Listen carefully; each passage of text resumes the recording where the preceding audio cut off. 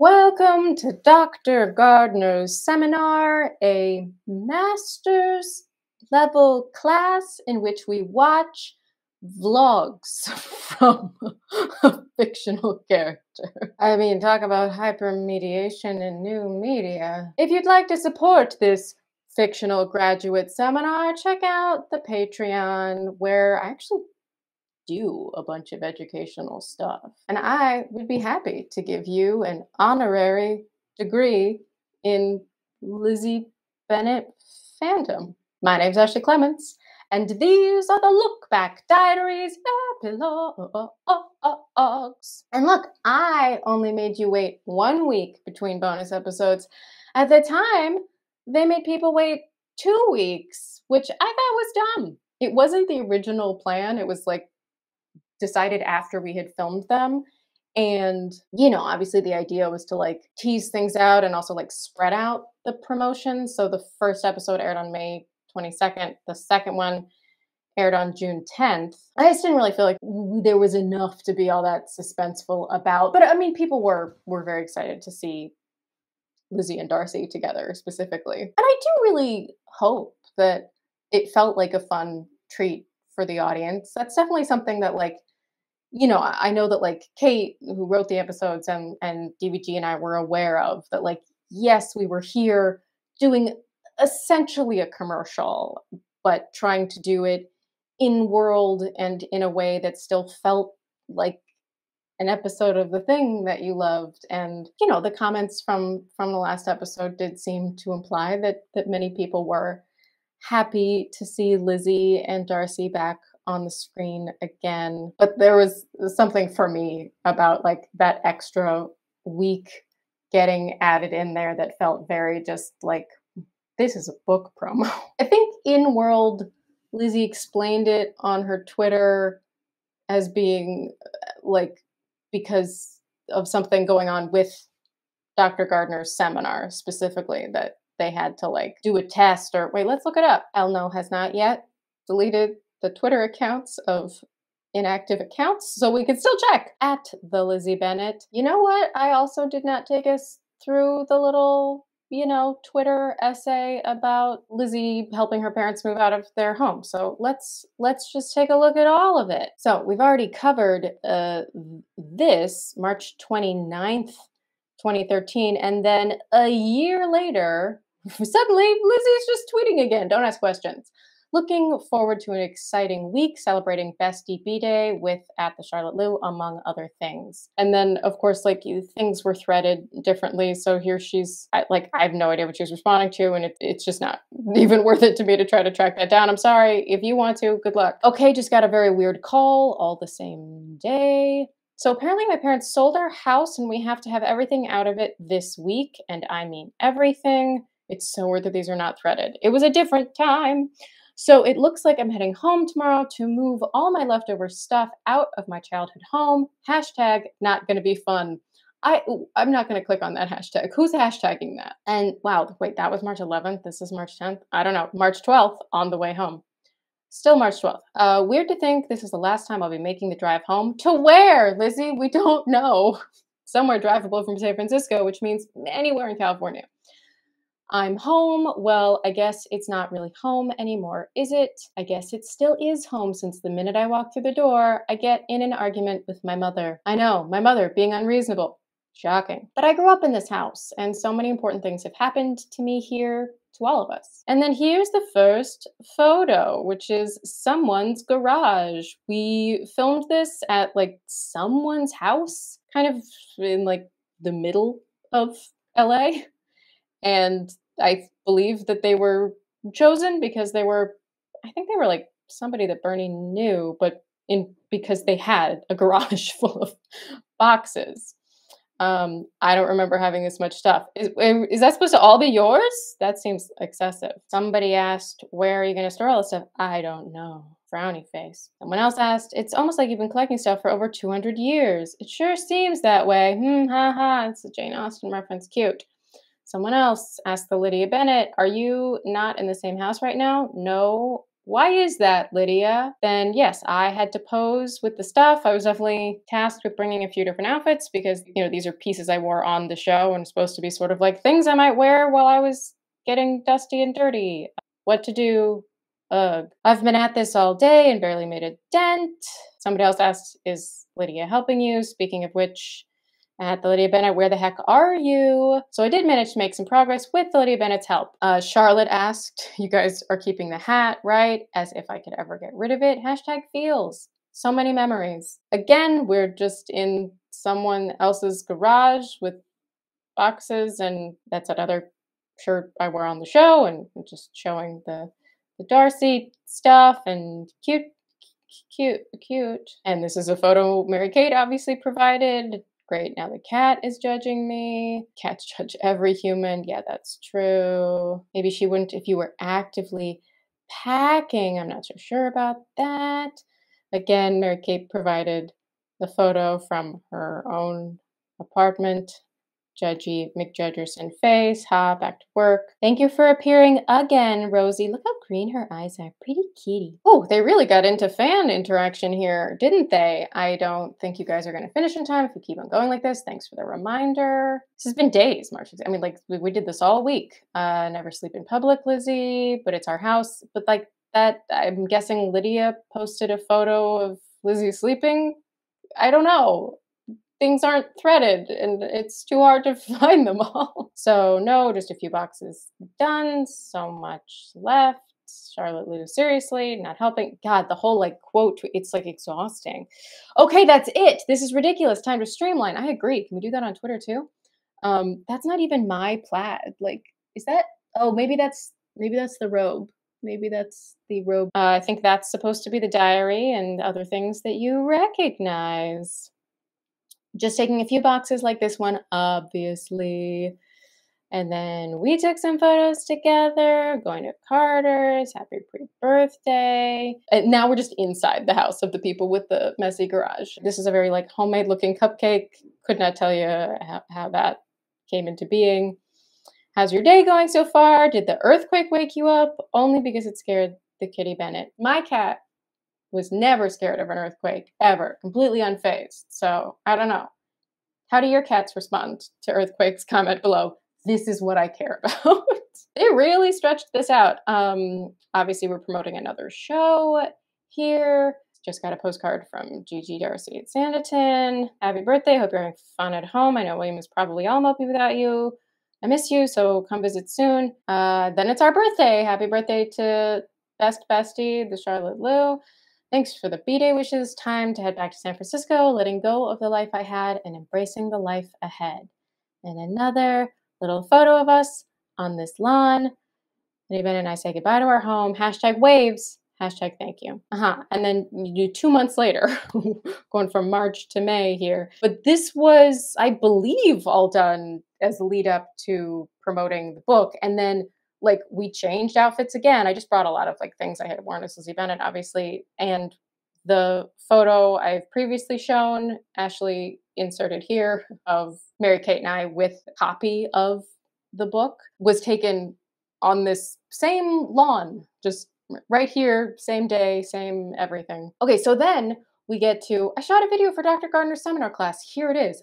I feel like that tweet does not like do enough to say like, there's our new episode and y'all should be freaking out. Then a week later, okay, everyone, yes, there will be another video. So this is the day it should have been posted, right? But Dr. Gardner won't let me release it until all her students finish their seminar project. Evil, but effective. And then I guess Maria was the one to tell me it was all done. Great, now where did I put it? How do you lose digital files, Lizzie? Found it. I found my lost digital file, which has clearly already been uploaded to YouTube. Here's my second video for Dr. Gardner's seminar class with William Darcy. And that's the last that Lizzie ever tweeted. Lots of content for you today. Okay, so let's watch the episode and then I'll tell you more things. Now we're here. So it's for school. Yes, it's for school, even though I graduated. Oh, excellent point, Darcy. You and I made the same snarky joke, which Kate made. Which means a lot to us. They really did make me cards with the questions, as I recall, Lizzie's no afraid to talk about which her is relationship with obviously Dr. helpful. Gardner. Besides, without Dr. Gardner, we might not have overcome our differences and gotten together. Yeah, that's right. Show a little love to Dr. Diaries. Gardner. My name is Susie Bennett. This is William Darcy, and Susie Bennett, I the am subtitles say. not good Fantastic. at questions. I am still so bad at intros. You're just out of practice.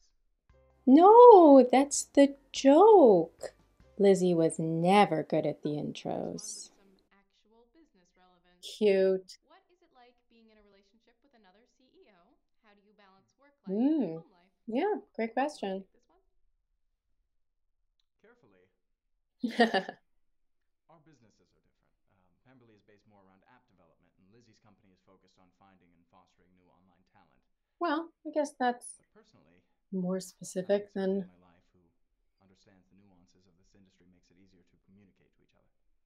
And since communication Yeah, I agree. There's a lot of advice out there that says actors shouldn't date actors, and for financial security, that has some validity. But in terms of like somebody understanding your weird hours and dropping everything in a second for an audition, Beta testing in the town yes. of Sanditon went extremely well. It helped identify some AI issues. Oh, AI issues, you say? Maybe it shouldn't run the world? And Gigi's doing really well. Wow. This The was town of a Sanditon is decade more ago. I frequently mean, visited this her was there. 9 years Gigi's ago. really Like happy there. Does Darcy that's still wear the bow tie and newsboy cap? no. Not that often. I like the implication that like maybe it's a sex thing. Am I the only one getting that? Really? Okay. Did Darcy ever take you to the theater? I mean, I have to say Yes. yeah. This is the question I've gotten the most hands down. What I do remember just specifically was knowing as an Darcy's actor that I legacy? had to like look very moony-eyed at him. Now this is obviously the Do you book remember? tease. Well, obviously the contents were divulged in your videos, but I can't recall my phrasing or specific wording. I simply remember being quite angry when I started the letter determined to. Yeah. Oh, and then I couldn't.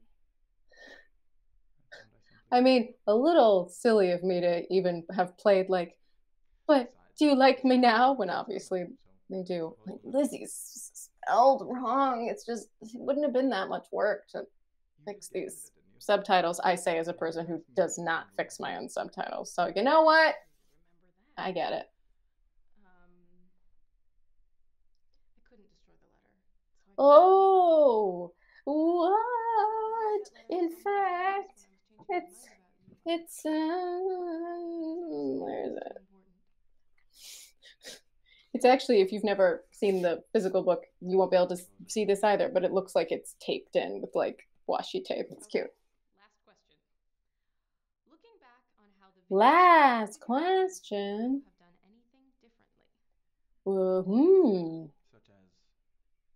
Well, maybe you could have Googled me and found out a lot earlier. Or like, not made the videos in the first place. But And maybe I mean, obviously, I don't regret that Lizzie made them. And neither does Lizzie, because Maybe. everything worked out and she wouldn't But in have all her honesty, little company, whatever I exactly wouldn't it have done does something now, different. fostering talent. Because all the strife and uncertainty and introspection of that year led us to this one. And the next. And the next. Oh, so cute. And then you want to make out, but instead you realize you can turn off the camera before you make out. I hope that you are learning something in Dr. Gardner's class and that You're you learned something learning about today. shipping. Although I can't imagine what.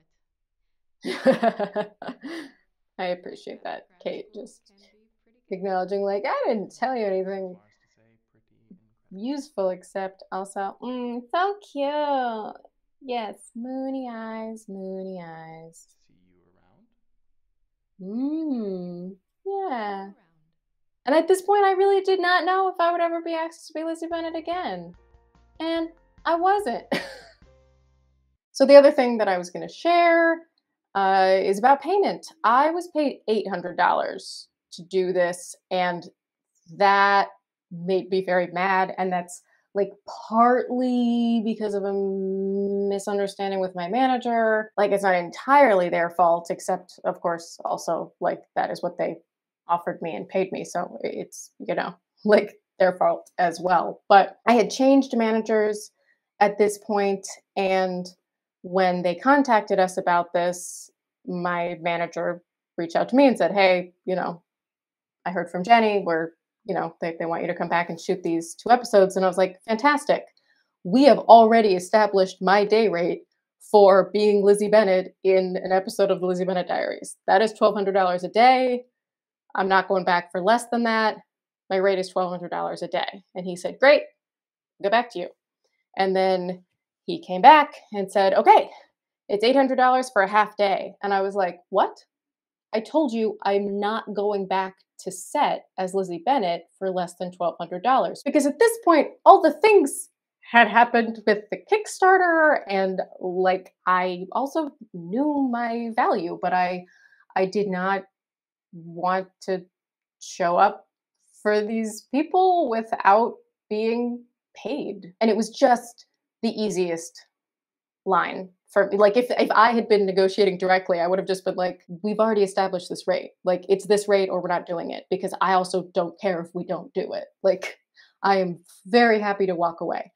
But my manager was, like, newer to me at that point, and he kind of allowed Jenny to make the argument that it was a half day. So I think they were offering 600 for a half day. I think that they were offering, like, "Well, we only need you for a few hours. Your rate was $1,200 for the full day, so we're going to offer you a half day rate." That's not a thing. Like, to be clear, there's no half day rate in SAG. So, like, SAG has day rates and weekly rates, but there's no such thing as a half day rate. Like, if you show up for an hour and have one line, you get the day rate. So it was a specious argument to begin with, and I was, upset that my manager had kind of allowed that conversation to happen. But also, he had already agreed on his end. Like, he had negotiated the 600 up to 800 and was like, "Great, like, I'll take that to Ashley." And so he is the one who kind of forced me into agreeing to that, because I was like, "No, I'm not doing that. Like, I'm not doing it for less than $1,200. But he was clearly embarrassed that he'd misunderstood me and allowed himself to get sucked into this specious argument and basically bullied me into doing it. And so, like, that sucked, and I was mad about it, but I also, like, I was sort of mad at the person who was very much supposed to be on my team. And I just kind of felt like I was stuck in this position where, like, now I had to do it for an amount that I absolutely would not have agreed to otherwise. And that's, like, a little bit on me for not maybe putting my foot down more, but also, like, my manager was, I'm not working with him anymore either. Let's just say that. And he hadn't been around for the Kickstarter stuff either. So, like, I don't think, he understood, like, how much bad blood there was. And also how easy it was to say, "We already have an established rate for this. I'm not increasing my rate. I'm just saying that's the rate you established. And now you're going to pay me that because that's the rate." So that, kind of sucked. But like I said, from my emails, it does look like I made like $750 for the photo shoot. So, at this point, we still didn't know what the final Kickstarter check would be. As far as I knew, this was like my last chance to squeeze money out of these people. And so I was angered that my efforts to do so were thwarted. But it is a little bit more complicated than just them straightforwardly not paying me $1,200. I don't know what would have happened if I, like, actually had a rep who held that line. I assume they would have met it and we would have shot the episodes, but the alternative would have been that those $400 were worth canceling the whole thing over, in which case, really no skin off my nose either way. All the skin stays on my nose. Who's taking skin of people's noses. So that's kind of what I meant about it being a mixed bag. I was going back to work with people who had revealed themselves to be uh, even less great to work for than I thought at the end of the Lizzie Bennet Diaries. But also, I was getting to do the part that I really, really loved. And as long as I was getting to do the part that I really, really loved, it was much easier to overlook the other stuff because I got to act. I got to embody this character that I loved so much and play with a scene partner who I loved working with and know that we were making something that was going to really tickle some fans who missed the show like I missed it. So let's hear from them and take a look at the comments. Madeline, Darcy, what are you doing? Lizzie, I'm answering questions about our relationship, but only if you want to, Darcy. Pulling out PowerPoint thought you'd never ask. Y'all are funny. Jordan, Emmons, I'm so bad at intros. You're just out of practice. Cutest. Yeah, I agree. We played that very adorably. The whole episode is, I mean, like, we were trying to make you squee, and I think we did. Callie Thompson, what I thought was going to go down. Darcy, that one. Lizzie, really? Okay. Are you guys going to get married? Darcy gets down on one knee and looks at Lizzie. I hope so. That would have, I mean, I get why you wanted that. I'm really glad we didn't do that because this would have been a terrible way to propose. Like, what a dumb, dumb proposal. I expect more out of Darcy. Forever Floating on Air says, this was all fan service and I loved every second of it. Oh, it's nice that you think that, but it was actually all meant to make you buy a book. Lacey Bellamy says, do you still wear the Newsies cap and bow tie? Not often. Shifty glances. They literally role play as themselves. Oh my God. Yes, she also thought it was a sex thing. Wondering, Lizzie, I will never be over this show. Never. Yeah, me neither. Raimi Wiles. Any relation? Okay, but I need their proposal. I need their wedding. I need their pregnancy announcement. I need baby pictures. Same for Jane and Bing. Need them for science. Apologies to the cast for being unable to fully let this series go. LOL. Well, I did write that movie. Oh, Bambi Plushie says, I suddenly remember that the last paragraph in Pride and Prejudice is about how Darcy and Elizabeth favor Mr. and Mrs. Gardiner because they met again in Pemberley because of the Gardiners. Aww. What a nice parallel. Shreya says, I love how they sneakily advertise a secret diary. Ha ha ha, love you guys so much. Yep, that was the only reason these videos got made. Camille Chandler, who is still here waiting to see them around? It's 2020 now, new decade equals perfect time to reboot this series. Yeah, that'll never happen. Aw, Eugene, you don't realize how much you miss these two until you finally realize that it's over. We may not ever see these two again, but I enjoyed them while they lasted. I will never forget this William Darcy and Lizzie Bennet ever. They will always have a special place in my heart. Oh, I feel like very emotional at that. So I feel like I'm going to end on that because I feel like that's the best possible way for people to feel about the show. How many of you then went and bought the book? Were you influenced? You can just get it from the library. It's okay. So that really was the last time that I ever officially played Lizzie Bennet. But as I mentioned, I did write an entire screenplay called The Lizzie Bennet Wedding, trying very hard to give the fans all the things that they were asking for. And the story of why that will never be made and other stories are coming up in epilogue episodes. Next up, we will wrap up the Kickstarter.